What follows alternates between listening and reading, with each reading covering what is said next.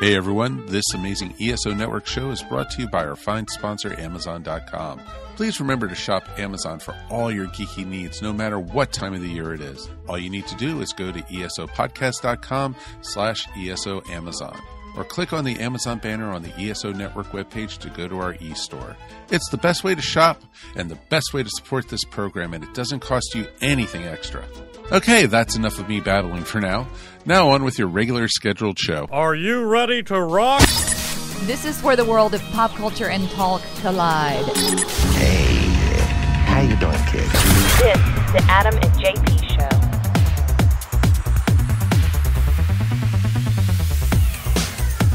It's the Adam and JP Show for now. Yeah, for now. I'm J. Patrick, that's Adam. I almost thought you said Fernando, as if you're speaking to Fernando out there. I'm sure there's a Fernando that listens. Hey, Fernando. Hey, Fernando, it's the Adam and JP Show. Do you know us? Thanks for listening, Fernie.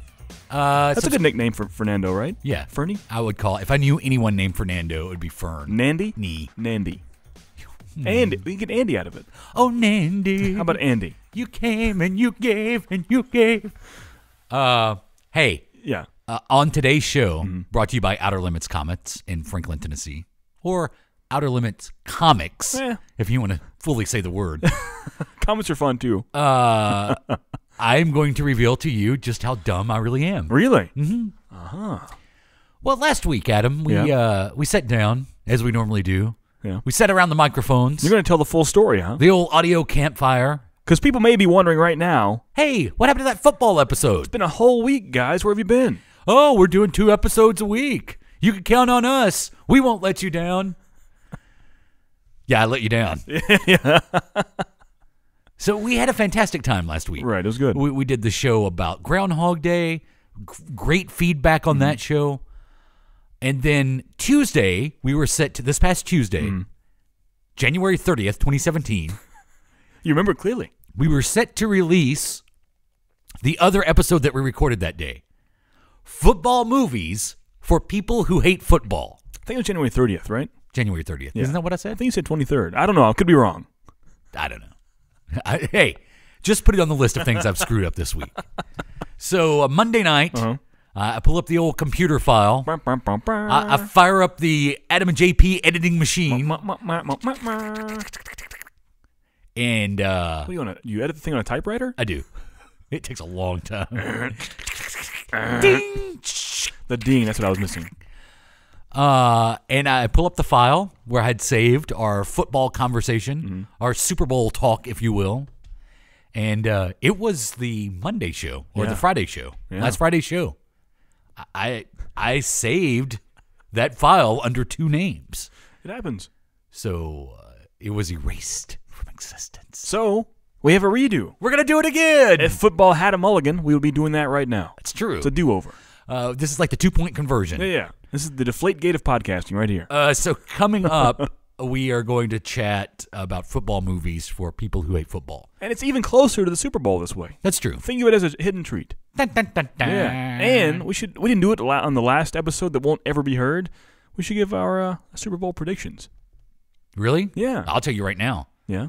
Falcons by 10. What? Mm-hmm. Really? Yep. I think Patriots by 17. No way. I'm feeling like a... Nope. I feel like a... like a 34-17, like a 31-14 kind of thing. Hey, do you remember the Giants when the Giants were in the Super Bowl a couple of years ago? It's old times. Nah. I'm telling you. Mark it down. For the Falcons, man. Come on. Take it to Vegas. The Falcons? The Dirty Birds by 10. Yeah, okay. We'll see. I mean, you never know. In Super Bowl 51. Yeah. You feel old with that. Yeah. I remember most of the Super Bowls. We just had the 30th annual Royal Rumble last weekend. I remember all of those. Yeah, yeah. Did you watch? You watched it. I did, yeah. What'd you think? Terrible. Yeah. Congratulations to Randy Orton, man, winner of your 2017 Royal Rumble. Terrible, right? However, I watched Raw Monday night for the first time in a long time. How was it? Really good. Really? Mm-hmm. They have potential wrestlers that could be good and potential storylines, but it's just the creative, man. They need help writing. But it's the same people over and over and over again. That week of Raw is always consistently good because that is the official first Raw heading towards WrestleMania. Yeah, the post-Rumble and post-Mania Raws are always the best. Mm-hmm. So Triple H came back. Yeah. Yeah. He's going to take on Seth Rollins. I saw, and then Samoa Joe. Yeah. Mm-hmm. Was that a legitimate injury he gave Seth Rollins? I saw. Oh, I don't. So yeah, I mean, like days after, it wasn't even on the show. That's why I think it may be legit. The day after and 2 days after, they said Seth Rollins suffered an injury to his leg by that attack from Samoa Joe. Showed him on crutches walking out. So I don't know if that was. You never know. Yeah, that's what's cool about it. Probably at work. Maybe, but it wasn't on. If you want to use the wrestling lingo, right? Yeah, probably at work. Yeah, but they just. It's one thing if you have the same story and same characters over and over. If you have a Rock versus Stone Cold Steve Austin angle, or even a Chris Jericho versus Kurt Angle angle, that's cool too. Rehash those over and over. But to have Randy Orton win the Royal Rumble once again, I mean, does he have a big fan base? I don't know. He's on SmackDown, and I haven't seen SmackDown in even longer. If it's a heel that I love and no one else loves, and I have personal gain for it, sure. If it's someone I'm not a huge fan of, which he's growing throughout the years, but 10 years ago I couldn't stand John Cena, but the man was a huge seller of shirts and merchandise. That's understandable as well. But Randy Orton, is he selling T-shirts? Does he have a huge fan base? What's the point here? I think they're he's not a new guy to get a push. What's the point? Like Kevin Owens versus Randy Orton for the title? I don't know. And then Jericho factors into that somehow? I think we have an Elimination Chamber beforehand. I think somehow Bray Wyatt gets in that mix, wins the title, and it's Bray Wyatt versus Randy Orton at Mania because they've been part of the family for the past few months, Or Jericho turns on Kevin Owens. Yeah, he's got the what? But the Bray Wyatt thing does make sense. Yeah, but Jericho has the U.S. title. He could go double title again. Mm-hmm. He's done it before. He was the first undisputed champion. Yeah. Well, there's wrestling talk. Welcome to Wrestling Talk. Sorry. It's including pop culture. There's Wrestle Chat 2017. That's a good name. We have some big stuff coming up. Let's look into a logo for Wrestle Chat. Wrestle Chat. Oh, no, we're not doing any more logos. I like Wrestle Chat because that's funny. Welcome to Wrestle Chat. No, it's funny, though. Because people hear wrestle and they think it's funny. How about this? I'll meet you halfway. Yeah. What if we make Wrestle Chat every few months or whatever thing that we do in the new incarnation? I like Wrestle Chat. Wrestle Chat? It just sounds fun. We'll just call the episode that. Like, I would love to tune into Wrestle Chat. Weekly? It's time for me to get my weekly Wrestle Chat. I think we could, we won't ever do that, but I think you and I could do a weekly wrestling podcast. Oh, I could easily do that. We're fans of the history, the present, the future. And no prep whatsoever. No. Not at just all. Sit here and talk. I know. You remember back in the day. It could happen. Pretty big week. Uh-huh. We would be derelict in our duties. That's a fun word. If we didn't mention this. And that is after months, years of hype that Ben Affleck was going to actually write and direct a standalone Batman movie in which he would star as the Dark Knight. He announced this week that he will not direct. I wonder what happened there. What made him change the tides on that? Sad Ben Affleck after Dawn of Justice? Well, that was almost a year ago now. Yeah. Well, it's 7 months. No, it was almost a year, wasn't it? It was March came out. Here's the early, and this is just stuff I've read online. I don't have anybody who's seen any of these movies that I converse with, but this is stuff I've read. People have seen Wonder Woman and Justice League, and apparently both of those movies suffer from the same problems that the DC movies have suffered from up to this point. That's one opinion. That's one opinion from one person who is anonymous on the internet. So take that for what it is. But if that is true, and Ben Affleck knows that, then that's probably why he's like, you know what, I'll be Batman, but I don't want to shoulder the responsibility of a world of internet hate if this movie doesn't turn out to be what everyone hopes it is. And his fame is just growing every day in his director abilities, So why stifle it with a possibly bad Batman movie? Right. Though his last two movies have done nothing. Really? He's been in 2 movies this year and recently. Yeah. And The Accountant, and then there was the gangster movie. Oh, wow. That have done nothing. Wow. I think did he direct the gangster movie? Not sure. Maybe. So. I've never seen his directed movies. I hear they're great, though. Argo is great. Really? Go see Argo. How's The Town? The Town's good. Yeah. Gone Baby Gone, I haven't seen. Right. So I can't give an opinion on that. He has some nudie shots in there, right? Of him? I think so. Really? I never saw it, but that's what I hear. That's something you would do. I'm going to direct this movie, and I'm going to be naked in it. That's funny. Speaking of DC, staying with DC, DC debuted a new TV show this week. Oh, man. On NBC.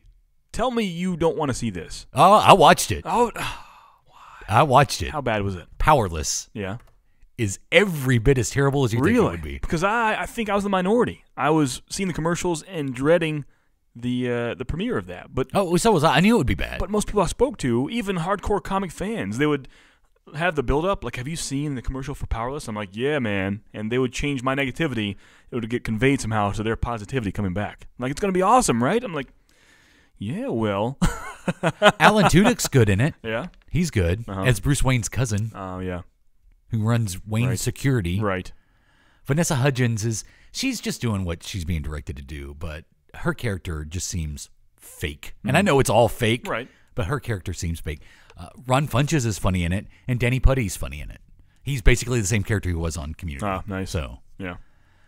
But that was a terrible show I watched last night. Is it for non-comic fans to watch that and laugh at the call? What do you think it's for? Or is it for comic fans to laugh at one more thing inside their world they're already part of? You know what this is? This is the first network show to try to grab money from the rise of the superhero fandom and fail miserably at it. Does it have any tie-in? If you said it's part of any universe, it's set in the DC universe, like the DC like Batman television exists, but the DC, like the Berlanti universe. I mean, which universe? Oh no! It's not in the Berlanti verse. Okay, it's not in the good DC TV universe. Okay, so it's in the Gotham universe. No. It's just it's its own. Once again, its own. Wow, it's a world in which DC heroes and villains. I mean, the opening credits are covers. Like the opening credits, the first shot is the Action Comics with Superman on it. Yeah. And then it goes through, you see like the Green Lantern and you see the Flash and so one more But you avenue, don't see these characters on the show. But one more confusing avenue for DC to take in TV that's not connected whatsoever with everything else. Exactly. Where Marvel does it right, be it good or bad, it was all connected to the movies and the universe, where DC is so disconnected. Right. You don't know what belongs with what. Right. Exactly. Huh.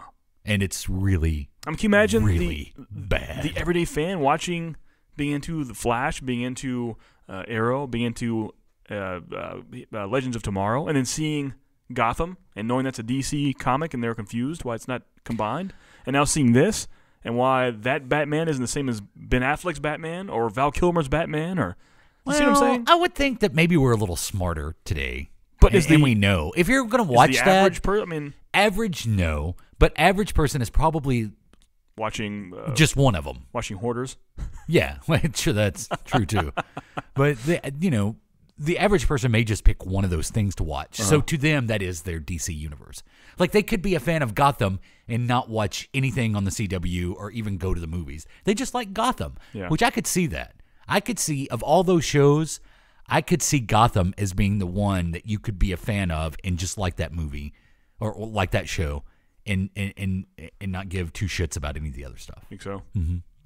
But it's not going to be Powerless. Not the one, no. Powerless will last 6 weeks. Yeah. It'll be gone in 6 weeks. You think so? Unless they just had a really bad first episode and they come back strong. But just the whole premise is kind of ridiculous. Really? Yeah. It looked terrible from what I saw, the small clips. And the show closed with like a news story about Batman. Yeah. And they developed something that Batman used against the Joker. Really? But it's all played for it's a comedy. I mean, it's a sitcom, so it's all played for laughs, which is fine. I don't have a problem with that. Like, I am really looking forward to the Lego Batman movie. Yeah. And that is clearly played for laughs. So it's not that aspect of it that I mind so much. It's just kind of a bad show. Let's do the count now. Marvel has one universe, like I said, with TV and movie. It's all combined, right? It's all one single universe. Mm-hmm. Let's do a count on DC. How many active universes they have right now? There's the Berlantiverse, right, which is Supergirl, The Flash, Arrow, and Legends of Tomorrow. Mm-hmm. Those all exist within the same universe. Right. That's one. So Gotham, the show itself, has one other. That's two. So that was two. But even Constantine. Right, yeah. So the TV show Constantine that was on years ago is part of the Berlantiverse. Is it Berlanti? Okay. Because Constantine has been on Arrow. They brought that Constantine in on Arrow. So that Berlantiverse even extends out to cover Constantine now. Yeah. So that's 1, 2. So we're still two with Gotham. Then we have, of course, the new Powerless. That's 3. That'll be 3. Are we sticking with live action? Yeah. Okay. Yeah. Well, if you want to go animate, that'll be crazy. Then the actual film itself, the film So that's 4. Those 4? So Is that all we have? Are those, as far as current DC films, are those the only ones? I mean, would you count, I guess Affleck is part of Suicide Squad, so that's connected. Yeah. That DCEU Right. is so all 1. Still, 4, that's confusing. Yeah. To Marvel's 1. Yeah. Like, whatever we do, it's in the Agents of S.H.I.E.L.D., Luke Cage, Jessica Jones. Right. All of that is all within that MCU that has the Avengers in it. Yeah. They're all connected. And I think that's what the difference is in quality. But in all fairness, DC historically has loved the multiverse more than Marvel. That's true. Even in comics, DC true, yeah. loves the multiverse. Yeah. Crisis on Infinite Earths. That's true. So, and even on the Berlanti verse, there's Earth 1, Earth 2. Yeah. They just all acknowledge that that's all within. So you could conceivably say, and this has been thrown around, that these other universes are just that. They're just other universes where there happens to be a Batman that is Bruce Wayne or whatever. Mm-hmm. So it's possible. Speaking of bad media, I saw a terrible movie this week. Oh well. Terrible. And I think what you're going to say is connected to what I'm going to say, but go ahead. So it's been a while. I'm a huge fan of this writer and director. I think you are as well. It's well documented. We are fans of this guy, and he has a daughter a few years ago, maybe 16 years ago, and decides she herself should be in Hollywood or wherever they film movies now. She has a comic book She name. should be in Atlanta, where they film movies now. Yeah. I'm talking about Kevin Smith, of course, and his daughter Harley Quinn Smith. And the movie Yoga Hosers, man, is so bad. So bad. One of the worst movies I've ever seen in my life, and I'll stick by that. I refuse to watch it. I want you to see it. I don't want to watch it. I want you to see it. Because I don't want to have to come on this show and talk about how much I dislike it. I would say Kevin Smith has at least 2 installments in my top 20 movies of all time. So I love him. Clerks. Yeah. Dogma. I would put Mallrats and Dogma. Mallrats. I would put Mallrats and Dogma up there before Clerks. Clerks is all right. It's not my favorite, but that's fine. Mallrats and Dogma are special. Mm-hmm. But this is not good, man. He's lost his way. And I don't know if it's he's changed or I'm not changing with him is the question. We talked about, not sure if it was a show we have still or not. We talked about, I think it was a Comic-Con last year whenever they first debuted or one of the first premieres of the movie, and someone had the Q&A and walked up to him with a microphone, just eye to eye, face to face, and told him how much he hated that movie, The Yoga Hosers, and how bad it was. And Kevin Smith was very nice to him. He had said no ill words to him whatsoever and told him that's fine. But maybe just possibly that movie wasn't for him. Maybe it was for 16-year-old girls. So do you think that's possible? This movie wasn't for you? Maybe. Yeah? You have a younger-ish niece. You should ask her. You should sit down with her and watch it and discuss it afterwards. Well, I will tell there's you. language and vulgarity. So is it for you? I mean, I'm not saying I'm not a prude and I'm not an idiot. I'm aware 16-year-old females do those things and speak those ways. But is it meant for them in that way? I don't know. Well, using my niece as an example, we talked about Suicide Squad when it was out, and you absolutely hated the movie. Oh, yeah. I had a lot of problems with it, but found some enjoyment in the movie. She absolutely loved that movie. Really? Whoa.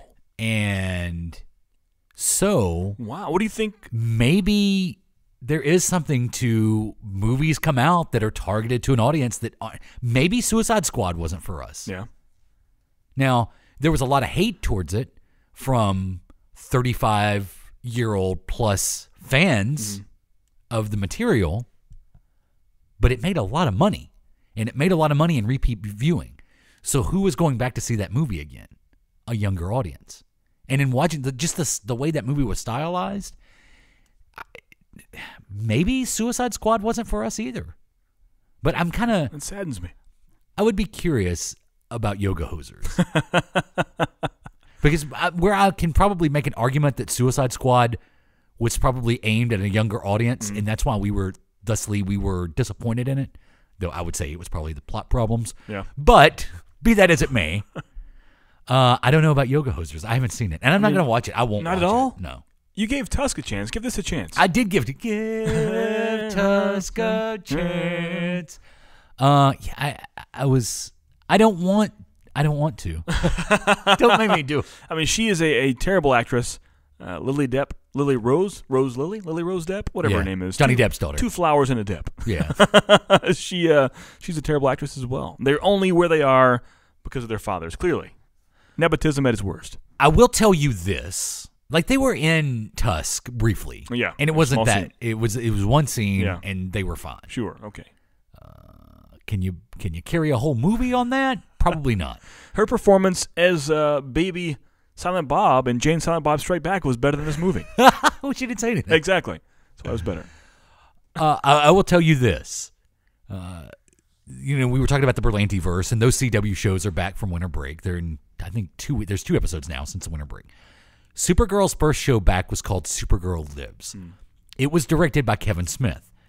One of the minor characters in that episode which was a great episode. It was a really strong episode, because Kevin Smith does have a knack for directing these 1 hour he didn't write superhero shows. And comics are his ultimate passion, beyond all. Yeah, because the episode of The Flash last year that he directed was quite possibly the best episode of The Flash last season. Really? Yeah. The Runaway Dinosaur was the name of that episode. Supergirl Lives was a really good episode. One of the minor characters was played by Harley Quinn Smith. And I have to be honest with you, even in a small dose, and I don't want to do too much of this because she's young, she is learning her craft, and she's doing it in a way that most people don't. Her dad is Kevin Smith, which means he can put her in a movie or in an episode of Supergirl, whereas she's, 18, 19? I think 16, 17. Yeah. Unless they were kid actors, most actors at that age are still learning how to act, which is exactly what she's doing. So her performance today may not dictate her performance 15 years from now. She may end up being a fantastic actress. But at her level and her skill level right now, it's a mistake to keep putting her in roles like this. Let her go do, stage. Let her go learn the craft and then put her in these things, because it was pretty bad in Supergirl in that episode. Not only the bad acting in Yoga Hosers, but the movie itself. If you had grade A actresses in there, it still wouldn't be any good. Yeah. Glenn Close couldn't save this one. It's true. It's bad. With the Bratzies and the goalie golems, and it's just bad. How are the effects? How are the Bratzies? So that's the one upside I'll give this movie. I'm a fan of practical effects over CGI any day of the week. Like in Tusk? Yeah. All practical? Right. And every single effect for the most part in this movie was a practical effect. Every enemy and villain you could touch, smell, see, and hear. Mm-hmm. Not in a good way, though. Yeah, exactly.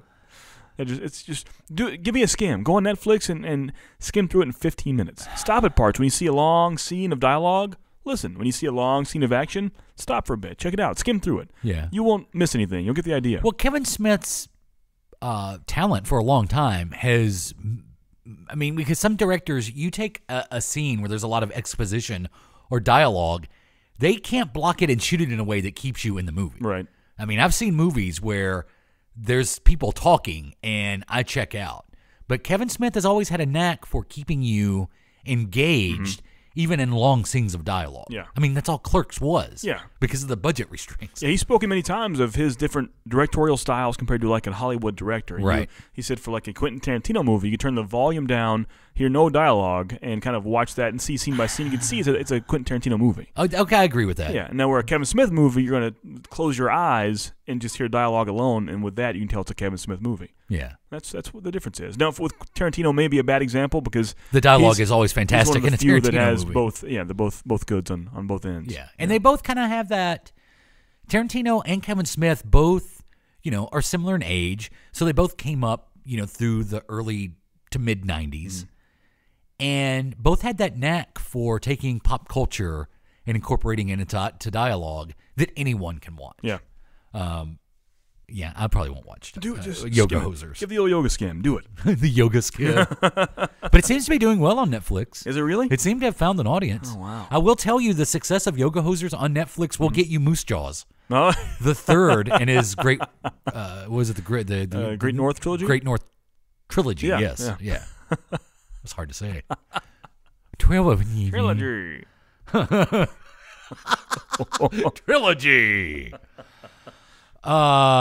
And I guess we should also mention this, too. The creator of Pac-Man passed away. That was sad. What was his name? Dora Arigato? It's something. Was it Nakamura? I've honestly forgotten. I knew this, but I forgot. Really? I just thought you knew this. I used to. I'm getting old. Yeah. Well, from what I hear, because I've always heard the history that he was the creator of Pac-Man. Now things are coming out. He wasn't the creator of Pac-Man. He was just the owner/president of Namco, who owned Pac-Man for a bit. I think he gave the old Bill Finger on there. Oh, or wow. I gave the anti-Bill Finger. He gave the old Bob Kane on He gave it. the Bob Kane. Yeah. He Bob Kane, the creator of Pac-Man. He Bill Fingered someone. Interesting. Wow. Different way to use that verb. And that's how we got Pac. And that's how a Pac-Man is born. He was portrayed in Pixels, a movie I saw a couple of weeks ago. Really? Yeah. Really? The Adam Sandler vehicle. Yeah. Pixels. How was that? Just as bad as you thought it would be. Really? Yeah. You should watch. Just like Powerless. See, I can't watch Pixels because I think that's too close to my heart. Maybe that's why you won't watch Yoga Hosers. I can't watch Pixels. Maybe. No, I can't. I won't do it. I just don't know how Pixels got made. Yeah. Who's that for? 40-year-olds? Because they don't like it. No, that's exactly who that was for. Do 40-year-olds like it? I don't know. Because I don't think a 10-year-old is like, who's that big yellow guy eating dots? But every video game reference in that movie. You know who's good in that movie, though? Who's that? Well, first of all, every video game reference is for 40-year-olds. Uh-huh. Josh Gad is good in that movie. Really? Yeah. He's pretty funny. Yeah. Olaf. Yeah. Have you seen his videos trying to get Daisy Ridley to give him the inside scoop on the new Star Wars? Currently, they're on the set of some movie working together, and he will almost daily post YouTube videos on his Facebook page, though. And he'll invite her into his trailer, and he's filming her on his cell phone. He's like, hey, Daisy, seriously, just give me some inside scoop on Star Wars. Oh, because they're working on something together? Yeah. And she starts laughing, saying she can't say anything. He's like, hey, I'll give you the inside scoop. Olaf is in Frozen 2. Okay, so I gave you a secret. Give me something. And she won't tell me anything. She leaves. She's like, see you, Josh. It's pretty funny. I thought Olaf died in Frozen. Did he? I don't know. I don't know. I blocked it out. I haven't seen it all the way through. I feel like I've seen it, but I haven't actually sat down and watched it. You didn't experience it? I haven't experienced it. Wow. Though I have experienced a Frozen sing-along. Did you? At Disney World. Really? Yep. How was that? I told my wife, what was it? What was the compromise? Like, I guess we went and met Chewbacca, which she enjoyed too, which means I kind of... You got tricked. I did kind of get tricked. You got duped. But we went and did the Star Wars stuff, and I said, but she had told me, like, if there's one thing we do today in Hollywood studios, I want to go to the Frozen sing-along. So I went to the Frozen sing-along. And I sang along with the songs. Well, the one that I knew. Yeah. So, there's this big stage production going on, and I'm sitting there beside her. Meow, meow, meow. Meow, meow, meow, meow. Meow, meow, meow, meow, meow, meow, meow. Everyone knows to let it go. Meow, meow, meow. Meow, meow, meow. Meow, meow, meow, meow, meow, meow, meow. Ooh, nice. Meow, Oh, meow, wow. meow. Oh, sorry. Oh, God, wow. Okay, a little carried away. A little bit. Are we ready to talk about football movies? Yeah, let's do it. Before we do, I talked about Legends or the CW shows. If you have not seen that first episode back from winter break of Legends of Tomorrow, go find it and watch it. It's on the CW.com. You can go watch it absolutely free because it revolves around George Lucas.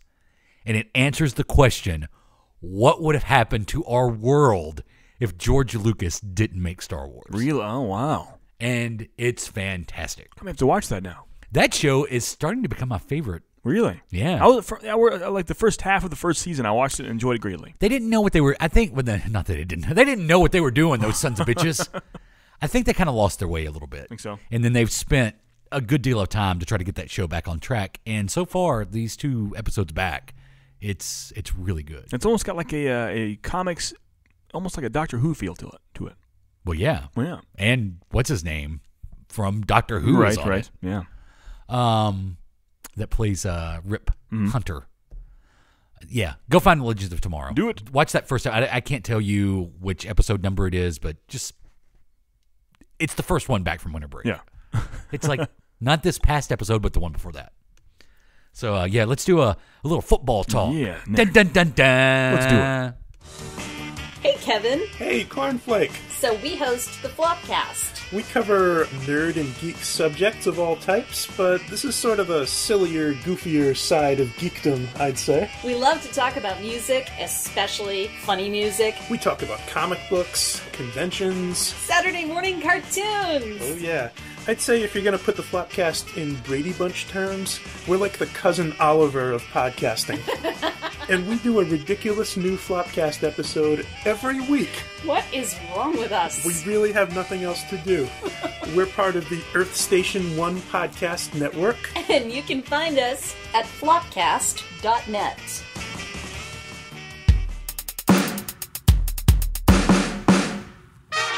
Professional football in America is a special game, a unique game. Played nowhere else on earth, it is a rare game. The men who play it make it so.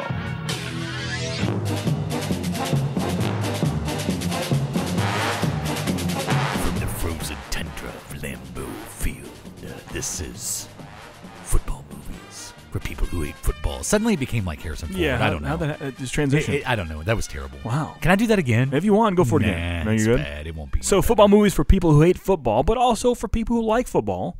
Sometimes you can watch But that's these. a given, though, right? Maybe. Like, I want to say, like, you could enjoy these movies Yeah. even if you hate football. But it's a given you're going to enjoy them if you like football. I guess so. But I think that's good for anything at all, any kind of media. Does that make sense? No. Like going into No, because there are some science fiction movies that you would hate unless you like science fiction movies. It's funny you say that. In a few short hours here, after this, I'm going to a friend of my wife's. She's rented out a small theater, and she's never seen Star Wars, so she's seeing. This is what you guys are going with, because we talked about this last week. Yeah. We're going for it. So I got to know, what are you starting with? Episode 7. Good call. I guess so. I'm trying to fight that, Though I would say go see Rogue One in a matinee. but that wouldn't make any sense. It would make total sense. That's not even close to a part 1. It's like a 3.5. Rogue One? Well, like a 0.1, a point. You know what I'm saying? Yeah. Like Rogue One is the best prequel ever for a Star Wars movie. Oh, I'll Take stand by that to the bank. I'll stand by that. Best prequel ever. Yeah. Yeah. That's not very much to go on though. True. But it's a out of a 7 movie run, a 7 chapter. Why would you start with a 3.5?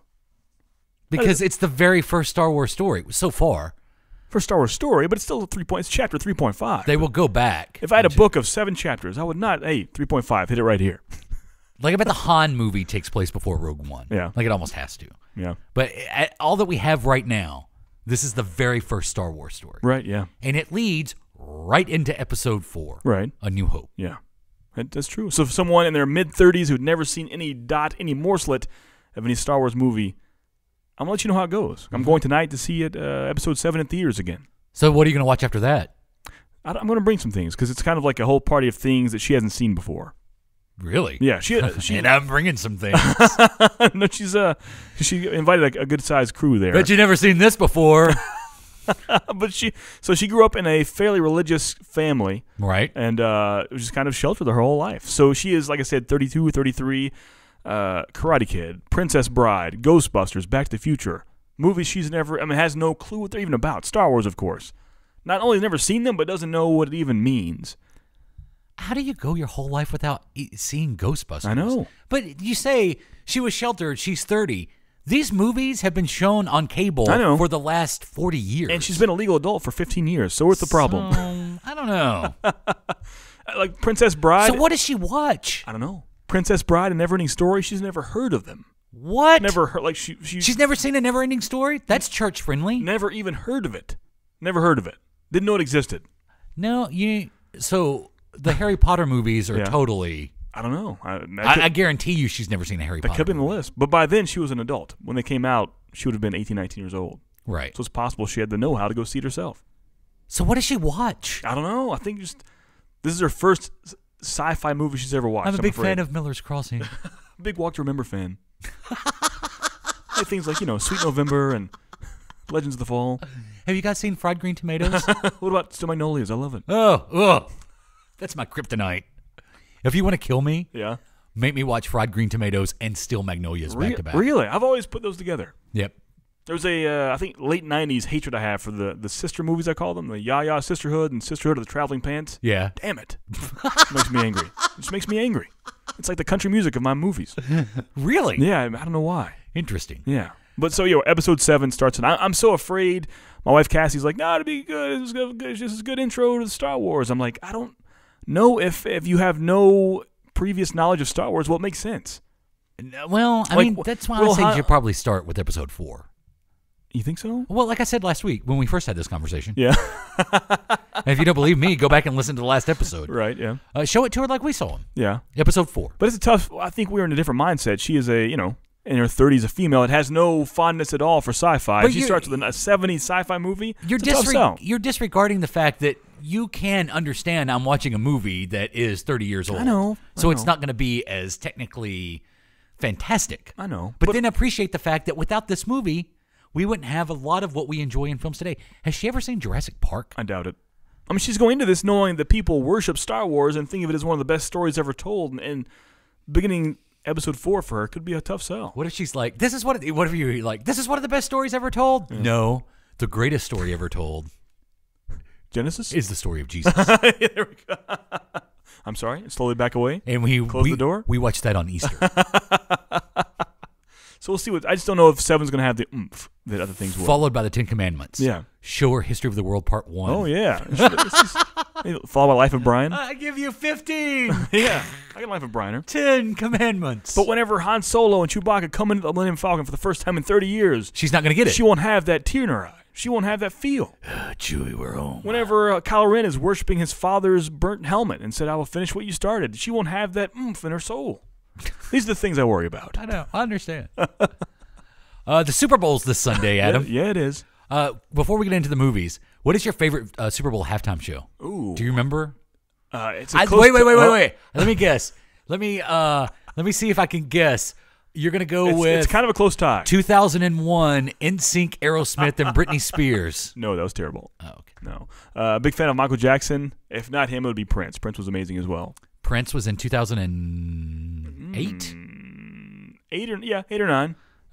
Michael Jackson was 1993. Right. Yeah. And Bruno Mars just a few years ago was pretty amazing as well. That one with Beyonce and he Coldplay. Sold me. Like I was never ever a Bruno Mars fan, but that performance alone sold me. Beyonce has performed twice at the Super Bowl in the last 6 years. Yeah. So that's terrible. What about you? What's your favorite halftime? I enjoyed with the Rolling Stones when the Rolling Stones performed. I enjoyed the Bruce Springsteen. Oh yeah, when Bruce Springsteen performed. One of my all-time favorites, and obviously I'm a fan, but also the timing was the 2002 U2 Super Bowl performance. That was pretty heart-wrenching. I can't remember that one though. Yeah, they did. I'm sure it was like they had the American flag on the field and all that. You know, back when we all, seemed to like each other. Got along. Remember those days? Yeah, where we weren't like, I want to kill you. Yeah. The problem is now, to be patriotic, it would be Toby Keith or someone. Right. Well, patriotism has been hijacked. That's true, yeah. That's just, maybe we'll save that for another day. But it's true. But patriotism has been hijacked. That's true. Like when you use that word, it sounds bad. Yeah. Now when you say I'm patriotic, it means you hate everyone who's not white. Yeah. Like if you were to if I saw someone, I can say this because I would unknowingly judge them myself. If I saw someone walking down the street with an American flag T-shirt or hat on, I would think oddly of them. You know what I mean? Does that sound bad? You think they're a trumpet? Yeah, exactly. Yeah. Is that weird? I know. And it sounds bad to even say it. Did you say eagle? Did you throw eagle in there? No, eagle. Definitely eagle. Yeah. Like a wolf howling at the moon. Yeah. You know the kind. You know the airbrush fanatics. If it could go on the side of a 70s van, yeah, you question the caliber of that person. And nothing against that. I'm just saying there's a different kind of person. Agreed. And most of them are misunderstood and lost. Yeah. But again, here we go. That's for a different day. Football movies. Before we do that, according to, I forget which website this came from, they polled 100 people surveyed, top 5 answers on the board. Their 5 favorite Super Bowl performances ever. Mm-hmm. Number 5 is U2. Number 4 is Prince. Number 3 is Aerosmith, NSYNC, and Britney. Mm-hmm. Number 2 is Janet and Justin. I wonder why. Yeah. Wait, so Michael's not even on? And number 1 is Michael Jackson from 1993. I was scared for a bit. Yeah. But thank goodness. Well, after that Janet and Justin thing, that's when we went to this year it's Tony Bennett. Yeah. Next up, the Gaither Band. I wonder if your friend's a fan of the Gaither Band. Quite possibly. The Lawrence Welk, maybe. Wonderful, wonderful, wonderful. So what we want to do here is we want to do some football films that you can enjoy even if you hate football. Yeah. It's a given you'll enjoy them if you like football. Yeah. But if you hate football, if you were going to say, if you hate football and you're not going to watch the Super Bowl and you're not going to watch the Puppy Bowl with the kitty halftime. But the Lingerie Bowl. They don't do that anymore. Not anymore? I told you I was at a party, a Super Bowl party one time, and they actually paid that for like pay-per-view prices to watch that. Was it just during the halftime? I think so, but they paid money for it. Yeah. I remember when they did the WWF match. Oh, yeah, the empty stadium and all that? Yeah, with The Rock and Mankind. Yeah. So what would be the first one you would recommend? I'm gonna start strong here. I grew up with this movie. Little Giants. Damn it. You gotta kill my thunder. I'm a fan of it. It's a Disney movie starring Ed O'Neill, a.k.a. Al Bundy, and Rick Moranis, a.k.a., well, he's got a lot of roles. He Shrunk Kids. Yeah. Is he the Keymaster? Mr. Tully. Yeah, Tully. What was his first name? Louis Tully. Yeah. You know Rick Moranis. You know him. You love him. But he is, imagine a world, a city. Yes, have some. Where yes, have some. A city where football is life. Not pro football, not college football, not even high school football, but pee-wee football is life. This city has multiple state championships. The hardened Cowboys, always coached by Mr. Ed O'Neill himself. And his longtime foe, was it his brother? I think that may have been his brother. Was it his brother? Brother, or maybe just a person he bullied back. I can't remember that. Anyways, this guy. That makes sense. That makes sense. It does make sense. He has people, and his daughter especially. He's a fantastic football player, Rick Moranis' daughter, by the name of Icebox. Is she the kicker? No, she's a tomboy. She's like the hardest tackler in the world. I've never seen Little Giants. You never seen Little Giants? Icebox goes there and she tries out for the team. She's the best player in the whole field. Because she's a girl, a.k.a. an outcast, she does not get picked for the Cowboys team. Not only that, but her friends, the fat kids, the slow kids, the skinny kids, the tall, all the outcasts don't get picked, and they're sad, and they come home, and Rick Moranis' character sees the sadness in their eyes. Now, I agree that not everyone should have a participation trophy at that age, but you should at least be able to play. Tryouts are bad at that age. I agree with that. You should play. You should be able to play. I think all games should have a score kept. There should be a winner and a loser. You should learn from that, but you should have the chance to even win or to lose. Yeah. And that's what this movie's about. And so they form the Giants against the Cowboys, and they finally face off, and great hilarity ensues. And you can tell Disney paid for this because it's the actual Giants and Cowboys logos. And John Madden shows up at the end. That's true. And they're walking in the street, and a bus comes up of John Madden. Hey, how do you get to the... He asked the question, the local city. How do you get to Cowboy Stadium? And before half the time, these trick plays never work. So John. Because like a week before the game against the big Cowboys, this is what happens. They have a scrimmage set up, and whoever wins that scrimmage is the official team of the town, the Cowboys or the Giants. A week before the game happens. Really? Yeah, that's what happens. Like everybody else has to leave. Yeah, well, they don't have to leave the town. They just can't be the team. Yeah. So the week before, the Giants are struggling, and there's no way they're going to beat the Cowboys. But think of it, like I said, John Madden pulls up with his actual Cowboy team, and they do a training montage, to make the Giants a great team once and for all. And how much did he talk about John Elway? Not too much. Oh, no, wait a minute. What's the quarterback? Brett Favre. He loves Brett Favre. Sorry, Brett Favre. That's what I meant. Not at all. Some booms though. Boom. Some of those were in there. But check out Little Giants. It's I guess it's meant for kids, and I was a kid when I loved it and watched it the first time. But it's a good time. Yeah. Little Giants, a football movie for people who don't like football. There you go. Well, I have a football movie for people who don't like football and don't like to have a good time. Okay, what's that? I went a little different tone. My first suggestion is the 1977 classic Black Sunday. Good Lord. What's that even about? It sounds like a horror movie. Basically, in a nutshell, using the Goodyear blimp, terrorists plot an attack during Super Bowl X. They're going to crash the Goodyear blimp into the Orange Bowl during Super Bowl X. Stars Robert Shaw, who was Quint in Jaws. Also Bruce Dern, he plays the Goodyear blimp pilot. And Martha Keller, who plays a member of the Black September terrorist group. So, yeah, Bruce Dern is this Vietnam POW, and then after he gets back home, he becomes a pilot. And for the blimp, and he flies the blimp all over the sporting events in America, and he becomes disenchanted because he's still dealing with being a POW of Vietnam and seeing people having a good time, kind of sends him in a dark place. Mm-hmm.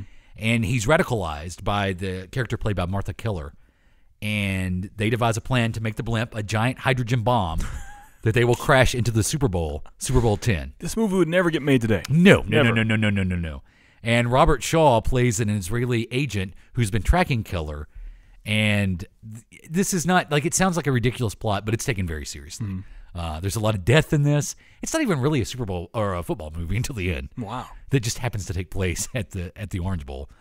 But the movie ends with Shaw's character. He's in a police helicopter above the blimp, and he's got to jump onto the blimp and connect it so they can use the helicopters to pull the blimp away from the Orange Bowl before it blows up. Wow. And that's intense. Yeah, it's pretty intense. Black Sunday. It's really hard to find. Never even heard of that. Obviously, for reasons, in the 21st century, 2017, no one really promotes the fact that there's a movie about a terrorist group that attacks the Super Bowl, right? Which is a huge fear, like yearly fear now. Like I think the Super Bowl is listed as there's a few events that are listed by Homeland Security that have the utmost security available, which means they spend a year basically trying to plan security around the event. Which is odd because, I mean, attendance-wise, it's the same as any other. I mean, it's in Houston this year, so there's maybe a few thousand more people there than a normal Houston Texans game. Yeah. I mean, you go to any Ohio State game each week, it's going to have much more attendance than that. You know what I mean? Yeah. It's just odd that's focused like that when there are much bigger gatherings of people weekly. It's odd. That's true. Yeah. That's true. Some interesting facts about Black Sunday.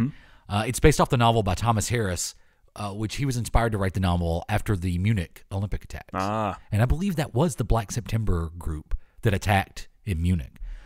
It's the only Thomas Harris novel not to feature Hannibal Lecter as a character. Really? So he wrote all those Hannibal Lecter books, and he also wrote Black Sunday. It's the only one of his novels that doesn't have Hannibal Lecter in it.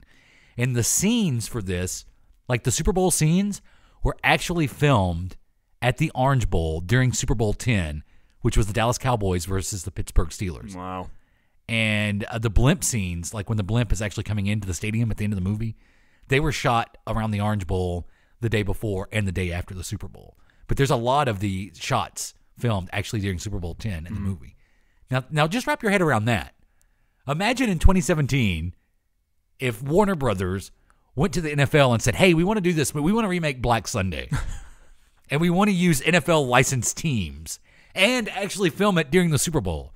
Hey, refresh my memory. What was that? What was the plot of that movie? It's terrorists attack the Super Bowl. No. Let's not do that. But how about no? Yeah, if you wanna have a rousing good time on Super Bowl Sunday, watch 1977's Black Sunday. Interesting. I never heard of that one. Very interesting. What about in the 90s? I feel like high school and just in general, for lack of a better term, varsity movies about football were a big deal back then. Varsity football movies. Like Varsity Blues? Like Varsity Blues. Friday Night Lights? Exactly. There was a big time where full-grown adults were fully invested into not only TV show or movies, but sometimes TV shows about high school students' football life. The Blind Side? Exactly. So, yeah, Varsity Blues and Friday Night Lights stand out to me. I get those two mixed up sometimes. Which they're totally different. They are. I mean, the plot-wise, they're totally different. In general, the high schoolness of it and the serious... No, remember the Titans was a high school football movie, but for some reason that's different to me. Yeah. I do like Varsity Blues. I'm a big fan of that one over Friday Night Lights, though.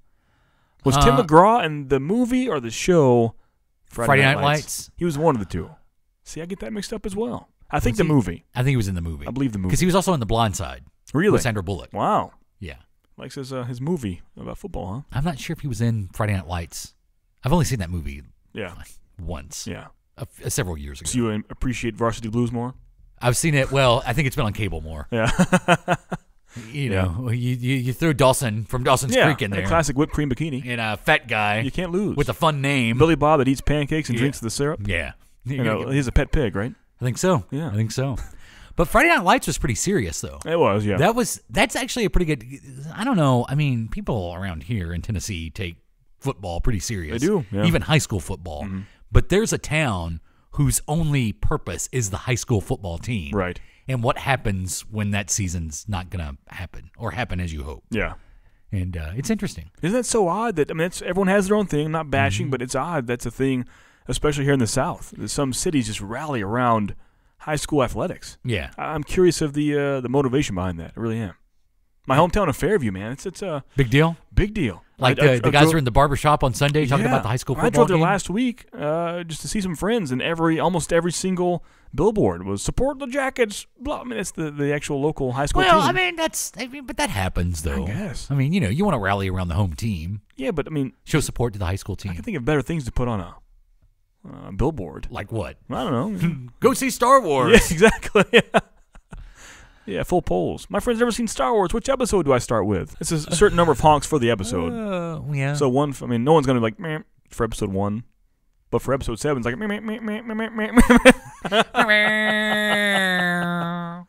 I guess Rogue One will be like a meh, meh, meh, meh. Not if I'm honking. Oh. That's 3.5 honk. That's a 3.5. Oh, so you're actually rating it with your honks. Well, by the episode number is what you honk. If you want episode 4, A New Hope, meh, meh, meh, meh. Yeah. Oh, there's a New Hope account. That's a good voting system. That's what I'm saying. For episode 7, if people want that, meh, meh, meh, meh, meh, meh, meh, meh, you lose count of it after a while. I thought you were saying that's how excited they were for that. No. You have to. The number of honks equals the number installment. Not necessarily. No. Your excitement. If they want to tag the clones, meh, meh. But it works because, like episode 1, excitement and honk. It works both ways. True. Are they sending Morse code? What else do you have on your list? I also have. How about Rudy? We all love Rudy. Oh, it's the best Brendan Fraser movie since Encino Man. Or what was the one that Bedazzled? Oh, yeah. So what was the name of that? Yeah, there was Bedazzled. Was it Bedazzled? With what's her name? Well, Elizabeth Hurley. Elizabeth Hurley. I saw that in theaters. As the devil. And that was a remake I found out years later. I had no idea. Yeah. I did not know that at all. But I love Rudy. It's the classic underdog story. It's kind of like Rocky for football movies. What it could be. Yeah. A guy that really doesn't deserve to be where he is. Things happen. He has a chance to be where he is and somehow rises above. Even though Rocky goes on to win championships and be an ultimate star, and Rudy really doesn't. But even though he went to Notre Dame. Yeah. Which seems like that would have been a scary school to go to. You'd think so, right? I don't know. But yeah, it stars Sean Astin. It's a good guy. Rudy. Yeah. What? You just realized something. So was Brendan Fraser in that as well? In Rudy? I think he was in Rudy. Was he in there? I never knew. I can't remember. I don't know. If there was only a way, we could look this sort of stuff up. Check it out. Research it. Let me pull up. Because when I said him, I thought of Encino Man. I'm like, wait, was Brendan Fraser in Rudy? Rudy Giuliani is the first thing to come up. I thought Brendan Fraser was in that movie. It's been a long time since I've seen it. I thought he was one of the kids, but nope. Well, Ned Beatty, close enough, right? Vince Vaughn. Yeah. I think that's what I was thinking. I think I was picturing the Vince Vaughn character. I was thinking Brendan Fraser because everybody confuses Vince Vaughn and Brendan Fraser. Totally, same hairline. Yeah, not really. That is a good movie. That's a good cast. Yeah, it is. Rudy. I don't know why I was thinking that. Weird. Well, Rudy's still better than Bedazzled. There you go. What else do you have? The Longest Yard. Which one are we talking? I watched in preparation for this now almost 3 weeks ago. The both. The both. I watched the both. The original from 1974, and then I compared that to the remake. See, I've never seen the original, but 2005. I have seen the remake. Very wrestler heavy the remake is. Yes, it is. If you've never seen The Longest Yard from 1974, Burt Reynolds portrays an ex-football player who finds himself in the hands of a prison warden who has a semi-pro team that he wants to win the state championship.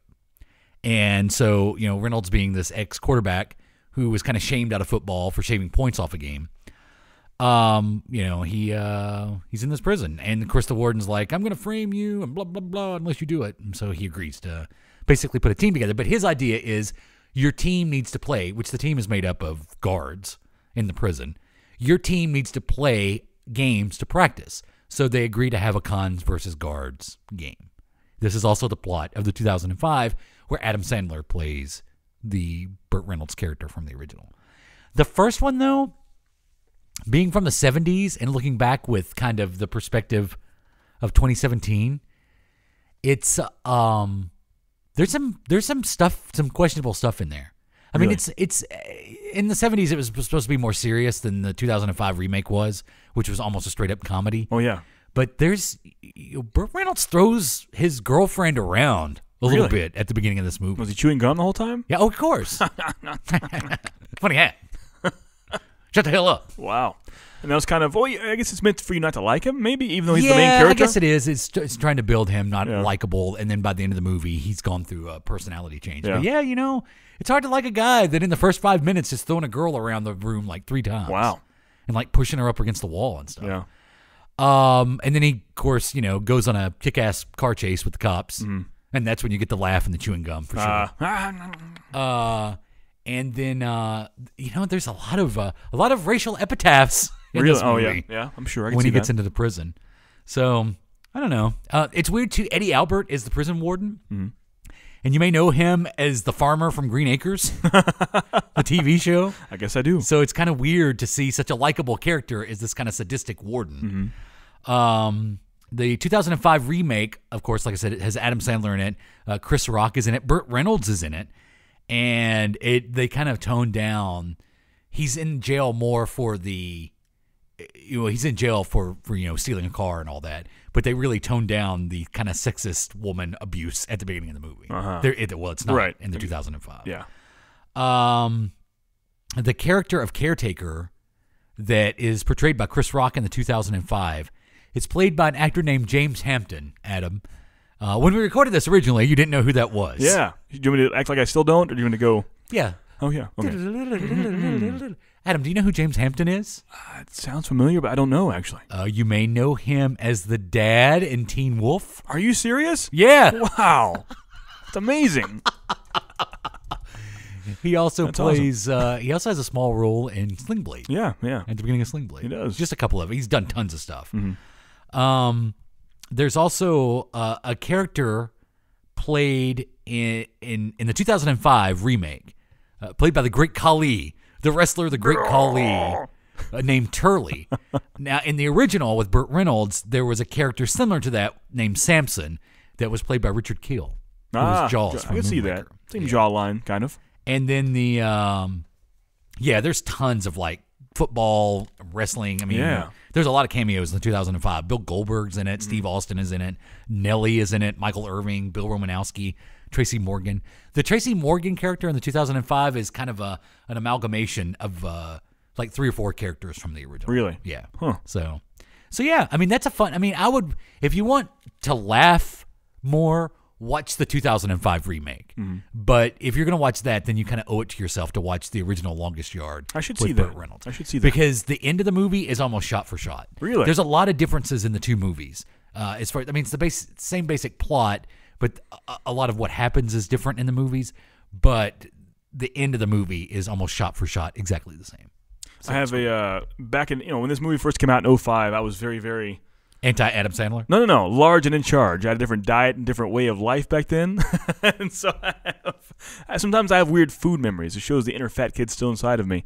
I remember the first time I saw this, I was at a friend's house. Our friend Adam Buttrey from Buttrey Design. That does great art. Yeah. Buttrey.design. Check it out. I'm over at his house watching The Longest Yard. And I remember, this is going to impress you here. I went to McDonald's. This is when they still had their extra large size. I got a double quarter-pounder meal with an extra large fry and a soda, and 2 McChickens on the side. Holy crap. That's what I was putting down as I was watching The Longest Yard. I'll never forget it. It was delicious. How many calories do you think that was? That's probably close to 2,000. It was probably more than 2,000. I think the meal itself was, 1,200-1,300? Those Yeah. extra McChickens on there, probably close to 2. You had like a whole day's worth of calorie intake. During that one movie. What else did you have that day? It doesn't matter.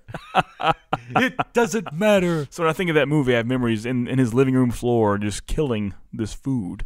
Wow. Just annihilating it. That's what I used to do. Wow. I have gluttonous memories. Yeah, that's true. we had our days. But I never unless I was with you and we were like trying to push ourselves. I don't have memories of just doing that? Just doing that. Really? Yeah. I do. Clear Now, ones. with you, I have plenty of memories. Am I like your bad food influence? Well, you and a number of other people who apparently have better metabolism than I do. Yeah.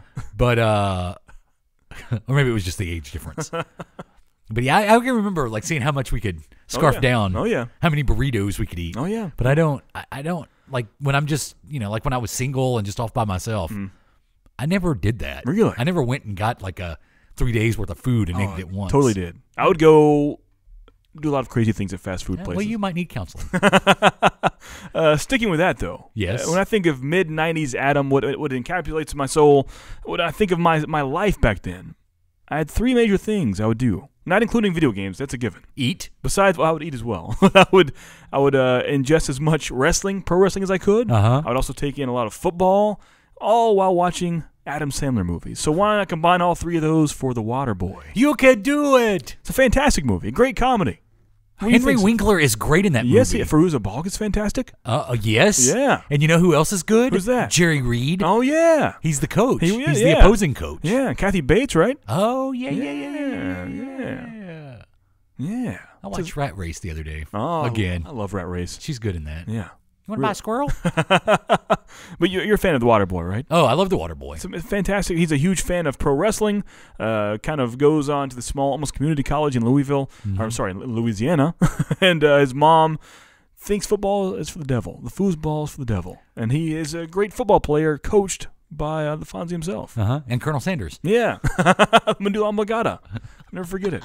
Great scenes in the movie. Great comedic scenes. You're not going to play the foosball.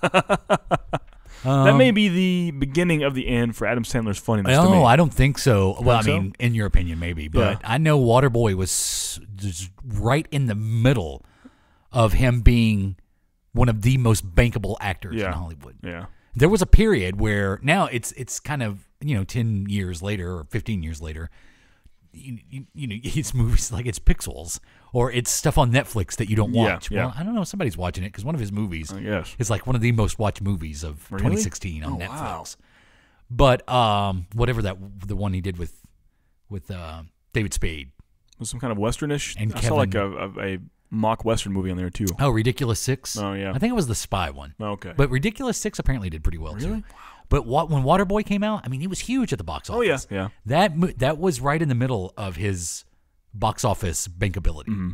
So I don't know. I want to say, I think even 50 First Dates did really well. Yeah. But the one from where he gets the remote control, Click, mm-hmm. That was the beginning. Think so? Mm-hmm. That one didn't perform like it was supposed to. That happened. Slowly. Bedtime Stories happened. Spanglish happened. Yeah. Of course, Punch Drunk Love was kind of, it wasn't a comedy at all. No, it didn't really get a wide theatrical release. That was just him doing his independent thing, which I love that movie. Yeah, it was good. Punch Drunk Love is great. Mm-hmm. But yeah, The Waterboy. Did you ever see The Cobbler? The Cobbler. Did you ever see that? It's on Netflix. Check that out. It's terrible. Is it bad? It's an Adam Sandler movie, The Cobbler. See, now you say it's an Adam Sandler movie. It's like it's going to be bad. Yeah, but back then, if you said that, that's what it meant. Billy Madison. Yeah, Happy Billy Gilmore, Madison, Happy Gilmore, Waterboy. Yeah. Even I'll stand up for Little Nicky. I love Little Nicky. The Wedding Singer. Yeah. Oh yeah. Yeah. The Wedding Singer may be one of my favorite movies of the 90s. Yeah, it's a good one. I could watch that movie anytime. Mm-hmm. And it's funny because now here we are.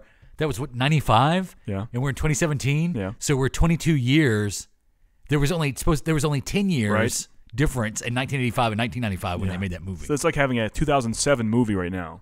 Exactly. It would be like having a movie. Hey, remember how crazy it was back in 2007? Yeah. Hey, speaking of that. When we had flip phones? Before I forget, though, my wife and I in the past 2 weeks have been almost religiously every night watching Rock of Love on Hulu. Is it good? You ever watched... I was thinking Rock of Ages, like the rock and roll musical. No, Rock of Love, the Bret Michaels celebrity love show. Oh, that show was terrible.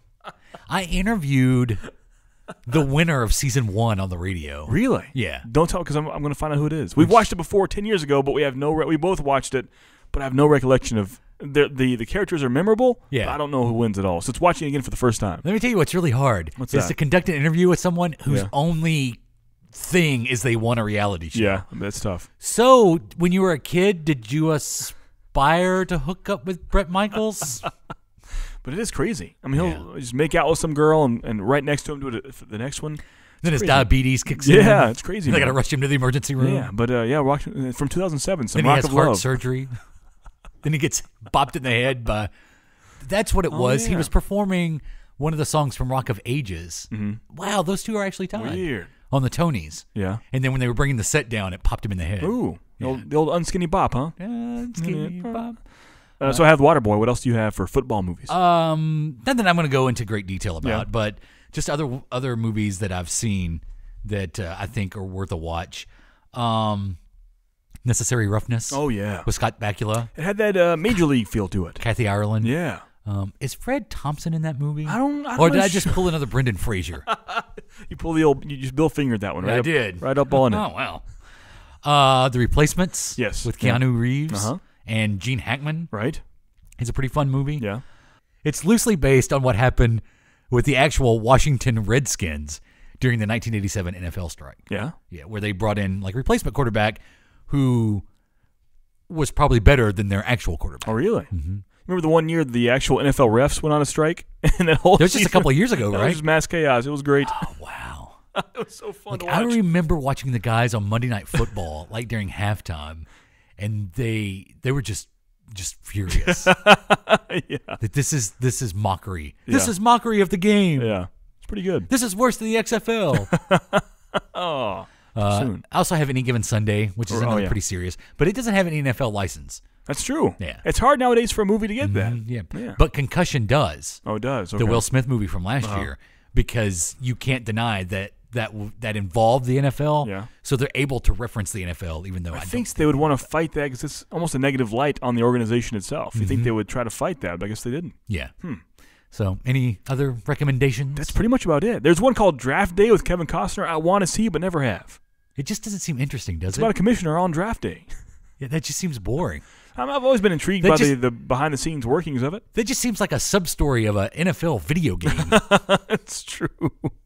I don't know. We can talk about Gridiron Gang with The Rock.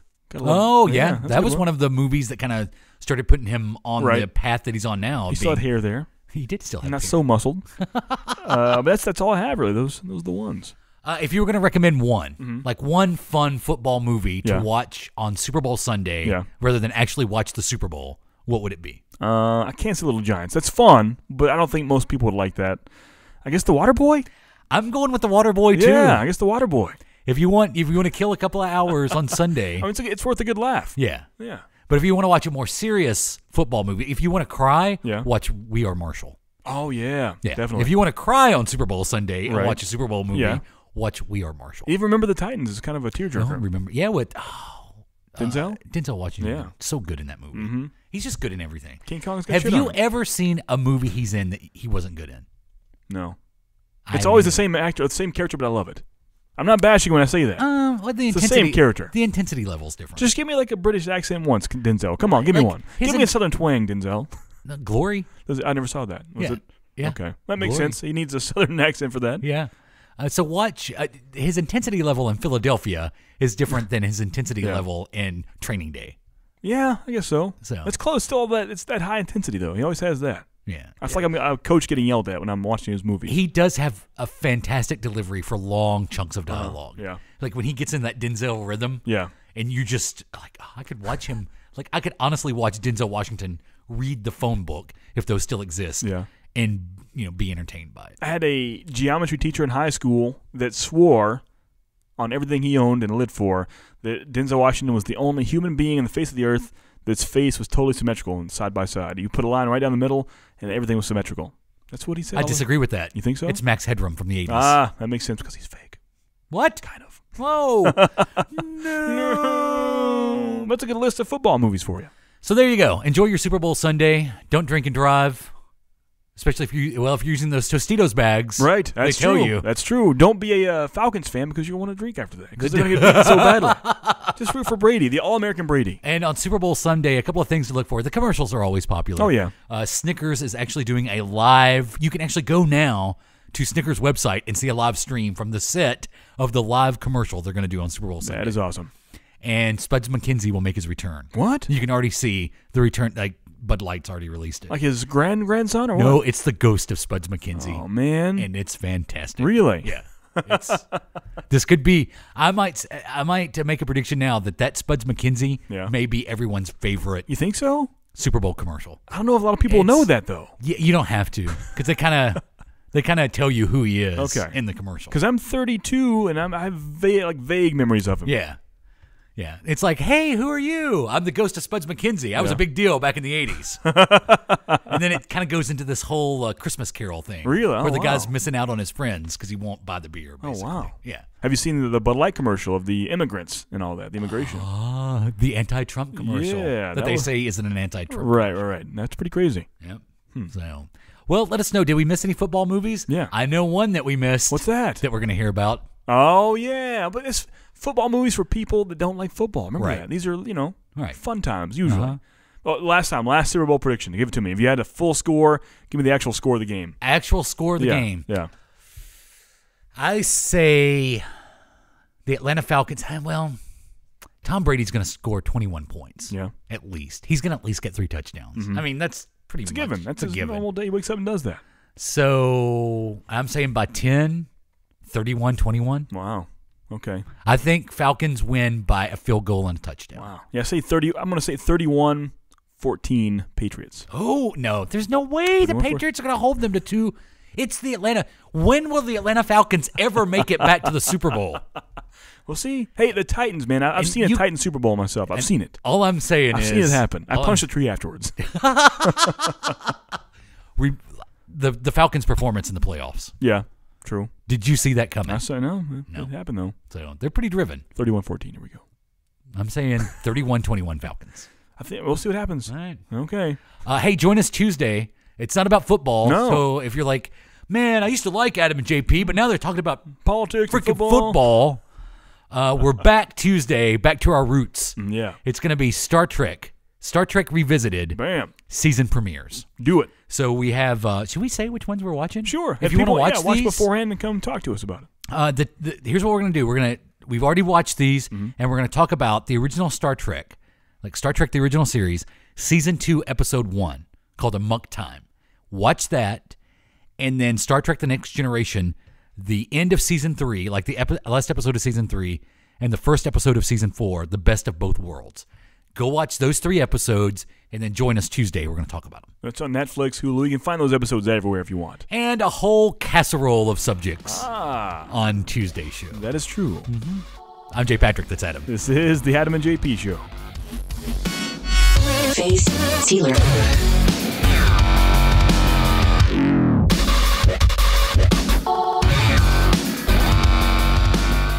This has been a production of the Adam and JP family of on-demand talk radio. AdamandJP.com. Right now. This has been a broadcast of the ESO Network, your station for all things geek. Classic, current, and beyond. Be part of the crew at ESONetwork.com.